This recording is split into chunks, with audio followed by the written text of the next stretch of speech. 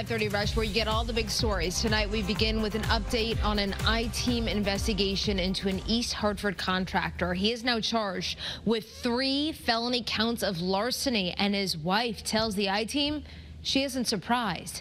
Consumer investigative reporter Cassidy Williams is here to break down what we learned today. Cassidy. Well, 43-year-old Robert Othout is familiar with the criminal justice system. He spent almost 4 years in prison after being convicted of defrauding elderly family members. He was released on parole in September 2021. 2 months later, he started a home contracting business. Work for that business has once again landed him in jail.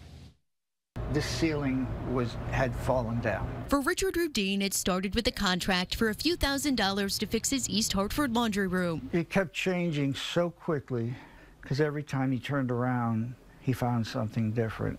But soon the contractor, Robert Othout, would tell him they found asbestos in the siding. Where that silver is, that's my inside wall.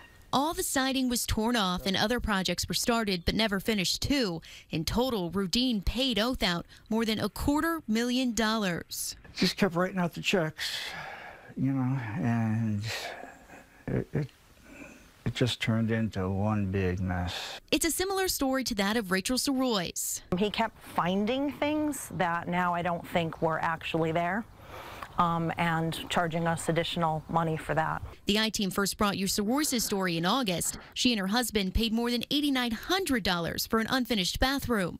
At the time of our first report, Othout was in federal prison after testing positive for cocaine 10 times while on probation for taking more than $400,000 from the family members of his wife. She spoke with us from where she now lives in New York. My dad's retirement, life insurance, they took out loans against everything just to send him money and promising that he was going to pay it back and then some. Earlier this month, Othout was released from federal prison and served 3 new charges in Connecticut. Larceny in the 1st degree for Rudine's home, larceny in the 3rd degree for Soroy's bathroom, and another 3rd-degree larceny charge for a job in Cromwell.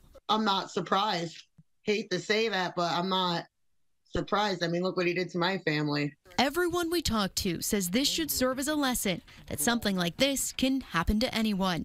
And you should always do as much research as possible. I'm always trying to tell my sister, you know, watch out for these scammers, watch out for these scammers. And it happened to me.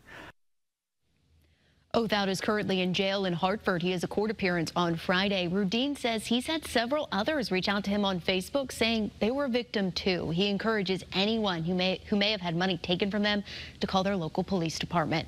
For the I-team, Cassidy Williams, Channel 3 Eyewitness News.